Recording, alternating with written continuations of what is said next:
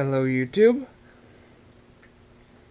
Today I found a new butterfly for my collection, and that is the Cabbage White.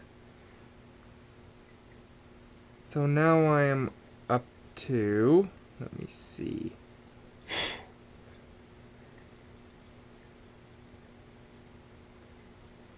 12 I think. 12 butterflies and moths in total. And I want to tell you guys a little bit about the Cabbage White. They are kind of an invasive species. They're more considered a pest. They actually came from Europe, so yeah, they would kind of be considered invasive. But yet they need selective plants from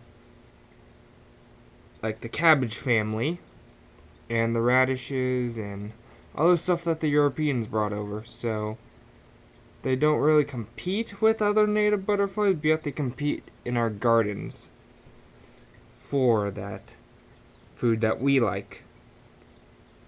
So, males, this is a male. It has only 2 dots. There's a fainter one on the back wing. Females have 4. 2 on the front, 2 on the back. And this poor butterfly was probably attacked by a bird because of the little chips in there. I'm surprised it didn't get more damaged, but I found it dead in my garden. So yeah, that's all that I have for this beautiful butterfly, and hopefully I could be adding some more moths to my collection because they're very pretty and I just need more of them. Hopefully I can find some. So remember to like and subscribe.